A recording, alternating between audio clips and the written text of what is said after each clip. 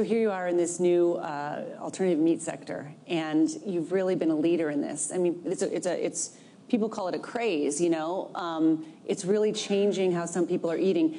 Every movement has a leader. Are you the leader for this? I believe that the consumer is leading this movement, and you do. Particularly the younger consumer. When we speak at universities, it's standing room only.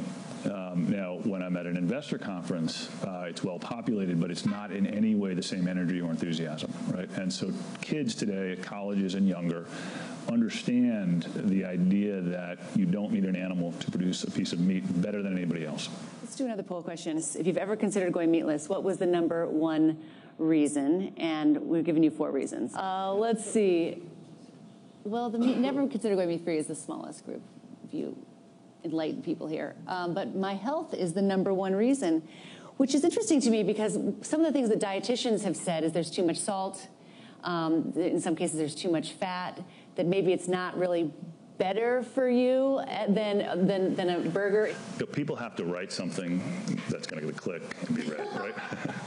And so. But it does have salt. It does have sodium in it. You would like to whittle that down, wouldn't you? So both the sodium and the saturated fat are obviously things that we'd like to bring down, but any product would like to do that. And so I think it's important to frame it in the right context. So we offer a burger that's completely seasoned. We do nothing with it, right. And I think it has 16% of the daily value of sodium. Compare that to a seasoned burger, not an unseasoned piece of beef, and that's the right point of comparison. When you think about what's driving doctors to recommend less and less consumption of animal protein, it's not just those factors, right? It's things like insulin-like growth factor, TMAO, heme iron, all these things that are in animal protein that are not in our products. So how do you keep that sales growth going? Because you've got U.S. retail sales of plant-based foods up 11% in the past year. Total food market's up just shy of 2%. Is this just a spike that peters out, or is this a new Yeah, so I love this question, and I love all these research firms that are trying to quantify it, and they're all dead wrong. I mean, they talk about the market being $35 billion. Like, we're going to be a $35 billion company. That's absolutely clear in my mind. And what we're doing is building a platform that will allow us to not only provide all the taste, all the nutrition, but if we get that third pillar, which is price, we should be cheaper than animal protein. It's a $1.4 trillion industry. We can get a significant amount of this. When will we have the day when the plant-based meat, when you can't tell the difference between the animal meat and the Beyond Meat? We're certainly not there yet, and nobody in the sector is. It takes a long time. But I would say, within a 5-year period, I think we'll be there. Some products are easier than others. Sausage is easier, for example, because you have spices that you can use. But a steak is much harder. It's naked to the eye. You can see where the distribution of fat and protein is. But those things are important, and we're working on them. Do you really see alternative meat transforming the family dinner table? Because it's not really a habit yet. We don't need to denigrate meat. Meat is a great part of our culture. I eat a lot of it, but I want to keep eating it, and that's really what my company is about. Is let's enable people to eat what they love, including myself. I love fried chicken. So it's meat. It's meat. So think about what meat is. So we can insist that meat has to come from a chicken, a cow, or a pig, and that's been the historical interpretation or understanding of meat.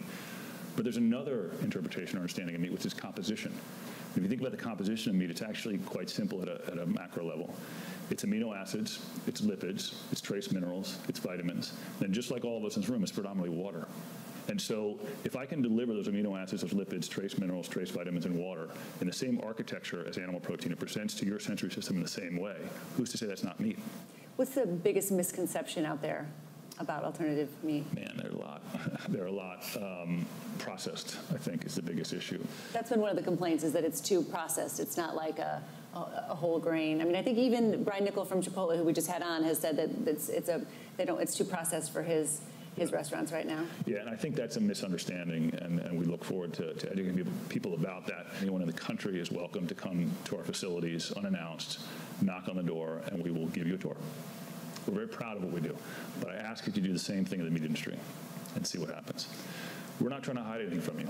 Like, what we do is we take protein directly from the plant, we run it through heating, cooling, and pressure, which basically creates, let's say the protein presents like this in plants, and I'm making these forms up like this.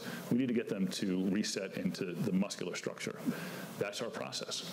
It's not a question of processed or not processed. It's a tale of two processes, and which one do you want, right? Most people eat industrially raised animals. That's a process. It's a process that involves, depending on the species, antibiotics, hormones, veterinary drugs. So we use 99% less water. We use 90% less land. We use half the energy, and we emit 90% fewer emissions. So tell me which process is better. Hey guys, how's it going? Welcome back to another episode of the Beyond Meat podcast. So I thought it'd be cool just to switch things up right there and just start the podcast with some recent interviews with Ethan Brown, the CEO, obviously, for those of you who aren't aware. And he said some pretty interesting things in those interviews that I think you guys, hopefully you got a lot out of it. He said some pretty awesome stuff here. And I'm going to highlight some of the stuff that he did say and just kind of, further comment on it, some things that I thought were key. But first of all, I just want to say right off the bat, we have a lot of news to get to today, just a lot of stuff here. So bear with me. This is probably going to be a pretty long episode. But anyways, let's get into some of these main points I wanted to highlight first that I thought were really interesting. So one of the first things that I thought was interesting was the lady that was interviewing him asked, every movement like this has a leader. And she asked him, do you think that you're the leader of this movement? And he has a really great response where he says, no, I think the consumer is actually the leader, implying that younger people are leading the movement, from all these, I think he's gone to universities and stuff. And he just sees a lot of energy from young people. And that is true. So, Gen Z and millennials, as we know, they're leading this plant-based movement. So, there's just further confirmation right there.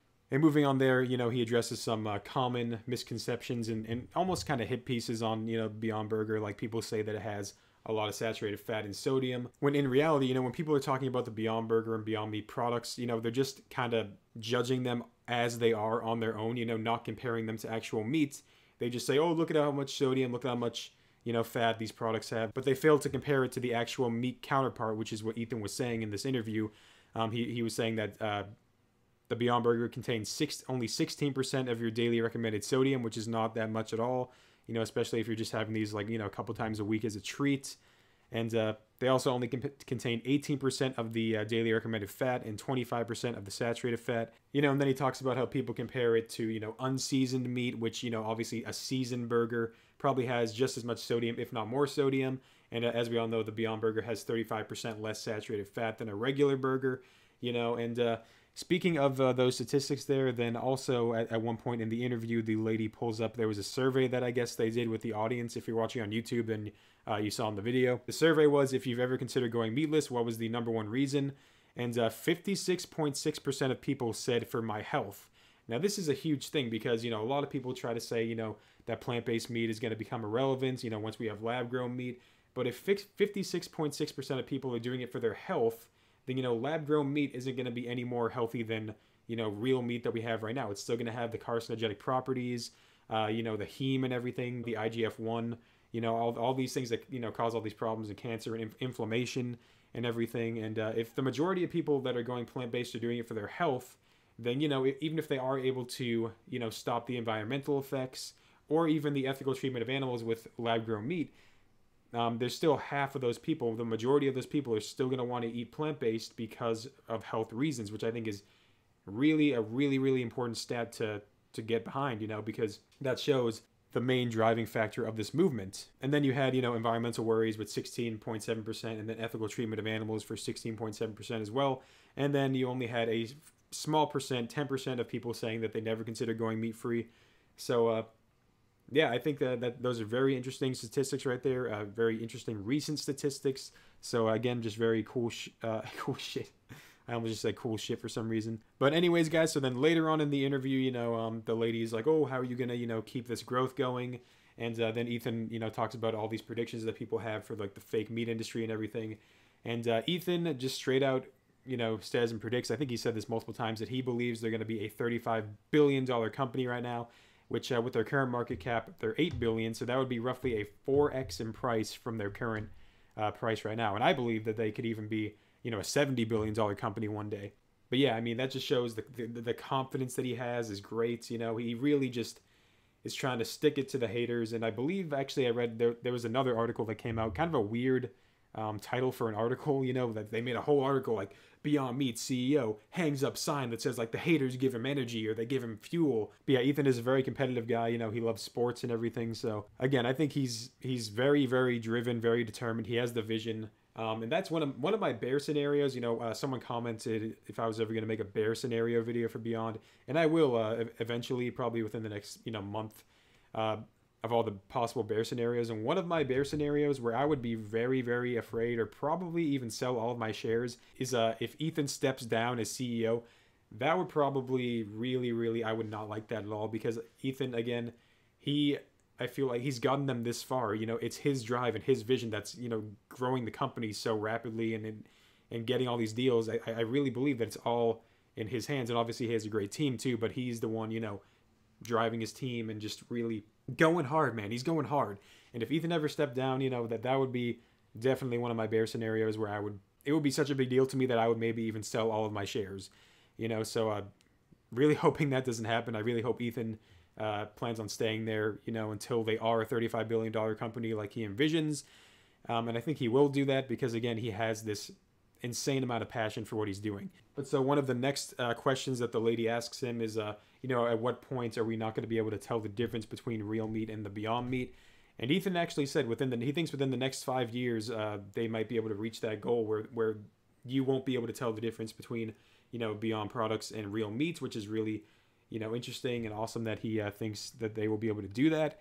And a few other quotes here that really stood out to me in terms of some of the misconceptions that they were mentioning, which is kind of funny because I made that, recent misconceptions video. Ethan says that a lot of people think it's really processed, and then he said that he invites anyone in the country to visit their facilities and he'll give them a tour. And he says, try doing that with the meat industry. They won't let you in, which is true. He says, we're not trying to hide anything from you, which I think is really awesome, how transparent they are and how proud they are of the work that they're doing. And then he says, I really love this quote, it's all a process, but which process do you prefer? Do you prefer the non-transparent process with the meat industry, where animals are being brutally slaughtered, the workers are being abused, they're pumping them with all these hormones and everything, we have no idea what's going on, they won't let any people with cameras in there, they won't give you a tour, they're very uninviting? Or do you want, a process where you can, like Beyond, where you can visit their facility, they will give you a tour, they'll show you every process it takes to make their meat? It just seems like a better consumer experience to me. So that pretty much does it, guys, for me going over those two little clips there. Really, really great clips. I wish I could find the full interview somehow, but I think CNN Business is just like releasing them in little snippets right now with their articles that they're coming out with. So pretty interesting stuff. Now moving on to some other things here that I thought was interesting. Now, as you guys know, I already made a video announcing the new Beyond Burger 3.0 is launching May 3rd. Now, I just kind of want to reiterate that, for the podcast audience, maybe for people who, for like the 6 people who found me on Spotify so far, or Apple Podcasts, because I do kind of want to try to condense everything into the podcast if I can. So if I did mention it on YouTube, I will say, definitely subscribe to my YouTube channel if you're not, Beyond Boy. There's some topics that I will just cover in a video beforehand because it might be like urgent news or really exciting news. I really just want to get the news out there right away. But I will try to do a quick recap on the podcast for anyone who might have missed it. So quick recap of the Beyond Burgers. There's they were talking about the 55% less saturated fat one, but I guess that's scrapped for now, or we're just really not sure of that. They just didn't announce anything with that.